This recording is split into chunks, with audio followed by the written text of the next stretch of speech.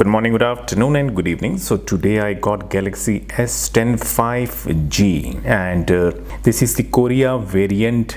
I have updated my mobile phone to the latest stock firmware. Model number is G977N S10 5G and single SIM variant mobile. Currently I have updated my mobile phone. Manually, I have flashed the stock firmware of the Korea variant firmware OneUI 4.1 and white version 12, and build number, if you can see that the last alphabets or digit WD3. This is the latest stock firmware available on the website that I have flashed on my mobile phone. So my mobile phone is currently updated to the latest stock firmware, and I will show how to flash the OneUI 6.1 ported ROM on this Galaxy S10 5G. We need to unlock the bootloader first. On this screen, tap the build number for 7 times. 1 2 3 4 5 6 7. Developer mode has been turned on. We'll go back to settings. Then we'll go to developer option and turn on the OEM unlocking. Turn on, right? And check the mobile phone battery must be charged to maximum, like maximum means 50, 60, 70, 40 percentage, so the mobile phone can get the firmware easily.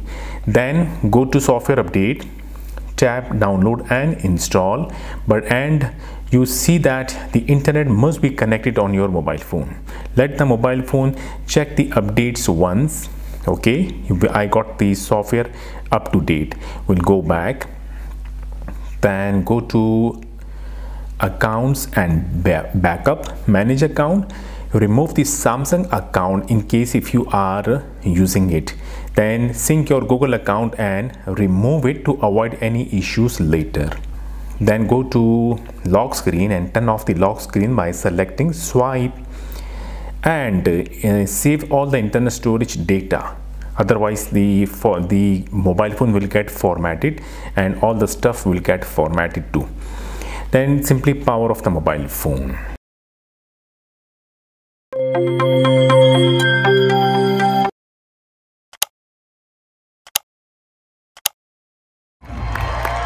So we have to download these files. Links are provided in my video description. So these 4 files: the TWRP Odin pack for the G977, OneUI 6.1 ROM for Galaxy S10 series, Exynos cleaner and Exynos repartition file from the website where developer already uploaded the files. Then download the kernel SU if you want to have a root access on your mobile phone, if you want to make the device certified. Odin play integrity fix file, and this one, right? First of all, you need to install the Samsung USB driver on your Windows to let the Windows detect the mobile phone easily.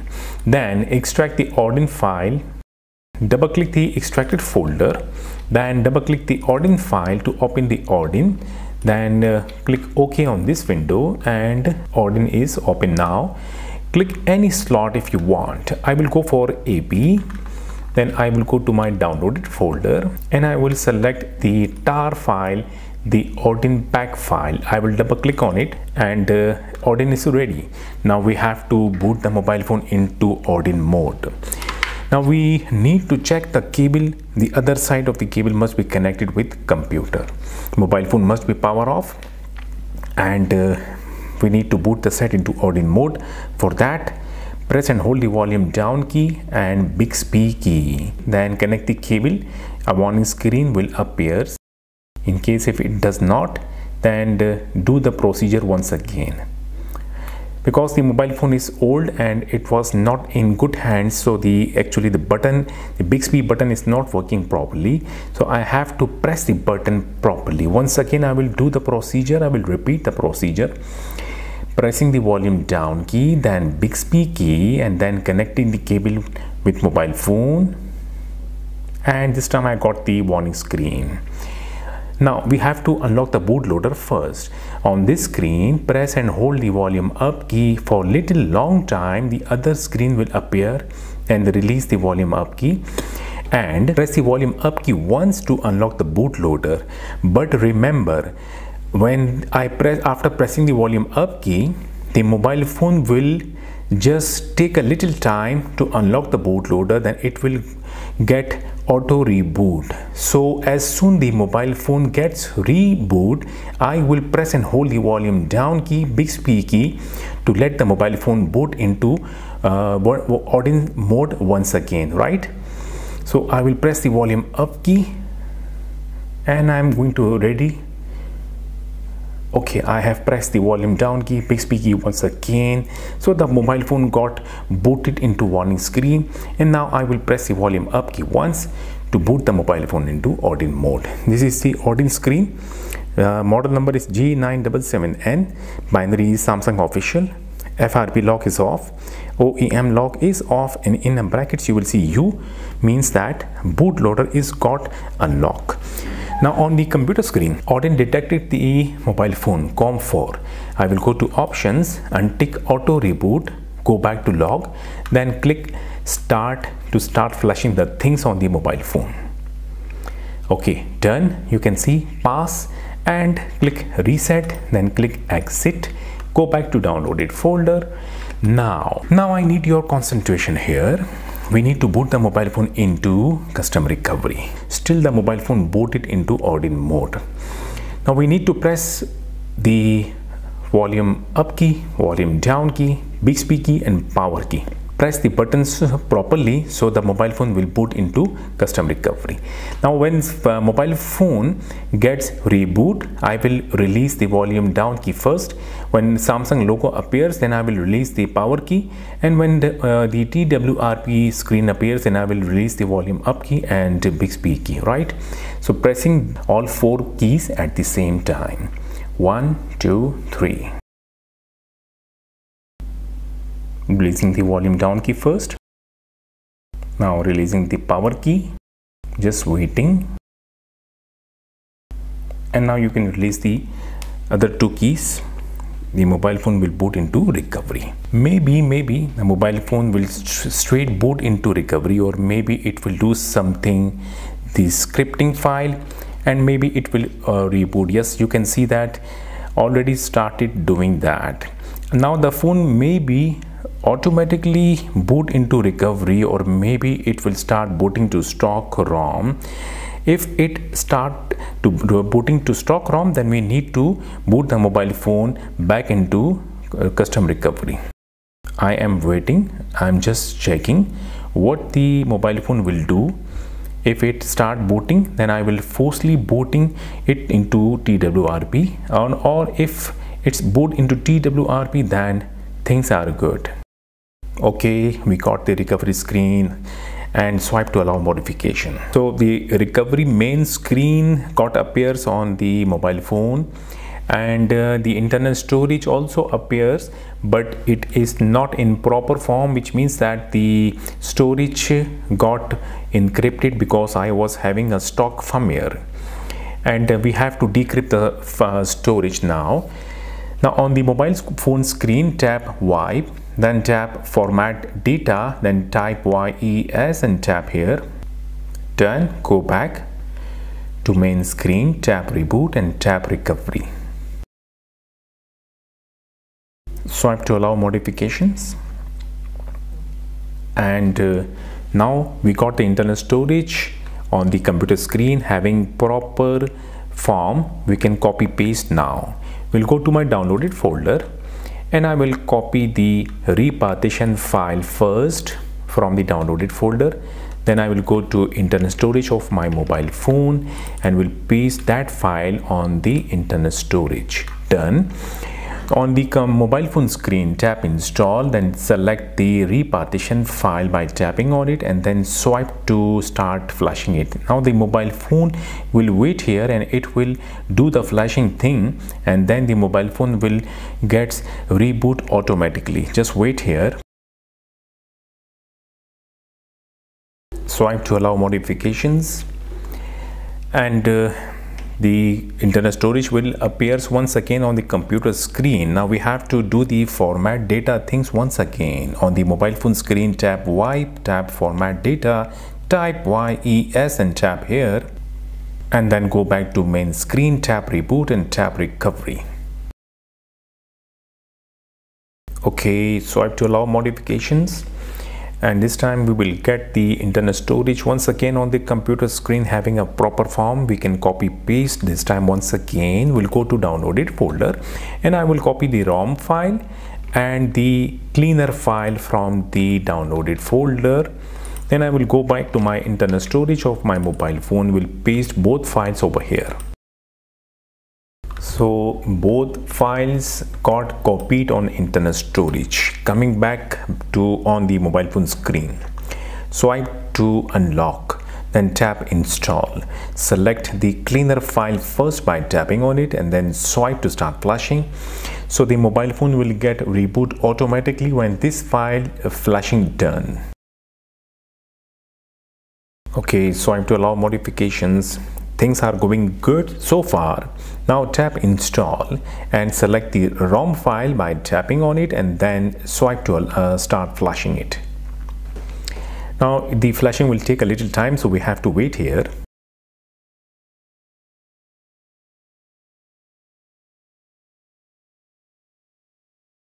So flashing done.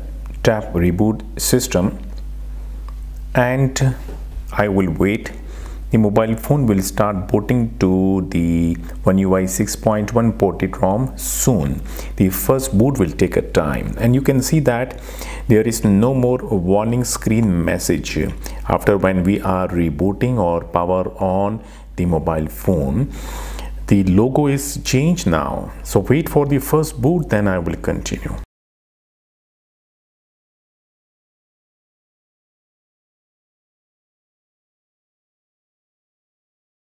First boot completed, didn't took that much time. Complete the setup screen. So the ROM got flashed very properly and very perfectly. I was getting a message that they are not getting flashed the ROM on the G977N. I was looking for this device, and I am lucky that I got the device. Okay, I will do some changes in my display. Okay, now it's better. We'll go to about phone. Here we go. The Galaxy S10 5G model number now is changed because the ROM is ported from the flagship mobile phone, and I can see two IMEI numbers over here, but both IMEI numbers are same. We'll tap the software information, and you can see that the ROM is now OneUI 6.21, Android version 14, baseband version is same over here, and the build number is now changed. Now the thing is, now those who like to have a device certified, they need to root the mobile phone, root the ROM. Those who do not want to root access, they can simply log in Gmail account, start using the ROM straight away, downloading the applications directly from the Play Store. The banking application will also work if the device is not certified, but in case if you want to make the device certified for certain reason, then you need to root the ROM to get out to make the device certified. Now I will start the procedure of rooting. So the mobile phone is already connected with my computer, and already the USB option got changed from charging to USB for file transfer. I will copy the kernel SU file, the play integrity fix module file, the Zygisk next module file. I will copy these files from here, and I will go to my internal storage of my mobile phone, and I will paste those files over here. Okay, finally I am done from my computer. Now I can disconnect the cable from the mobile phone. Going to menu, then opening my files or software or application, then we'll go to internal storage, we'll tap the essentials, we'll select the all, we'll scroll down. I will install first the kernel SU application, going to settings, giving the permission, then we'll tap install. Okay, done. Tap open. If it is not working, then go back to main screen and go to menu. Yes, I can see the icon of kernel SU. We'll tap to open the kernel SU.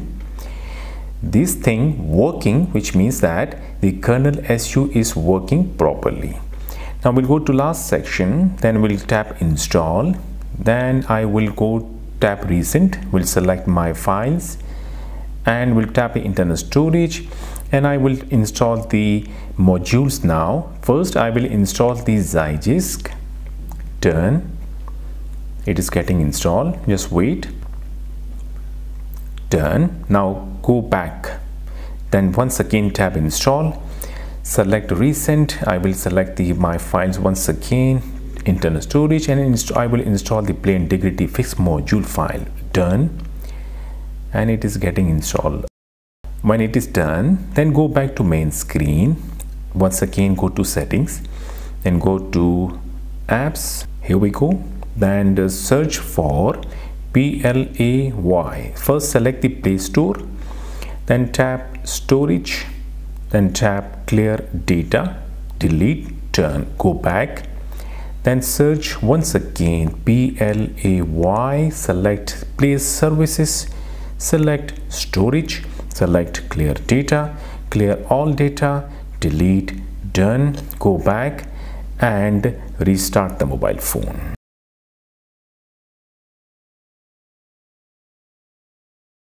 Unlocking screen, we'll once again we'll go to kernel SU, then we'll go to module sections. You just check that modules are properly working. If you see any red lines, which means that modules is not working properly. In case if you see any update over here, then update the modules. Now this one, the middle one, it is a section that where we can give the permission or bypass the security application like banking application, which usually not opening after getting a root access. So we can do that from here. This is the main kernel SU screen. Things are all okay.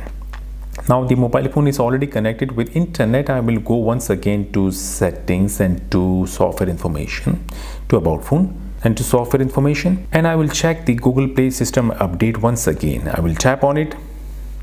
Okay, it is not working. I have no idea why, but maybe it will get update automatically. So finally the Google Play system can be accessed by tapping on it.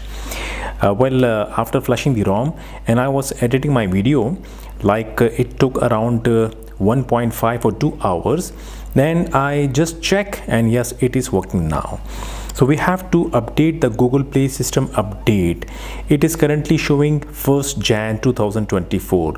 Internet is connected on the mobile phone. If you tap on this Google Play system update, then you can see that Google Play system update available. If it was not coming earlier, but you can do that like after 1 hour or 2 hours. If it is coming, then straightly update it. Otherwise you can do this thing later on. So I will install these Play system update by tapping the download and install. So let me remind you that this thing will take a little time. After done, just restart now. Okay, I'm back on the software information. Still I can see that Google Play system update is having 1st Jan. Tapping it once again, yes, tapping the download and install, and it will do the things over here.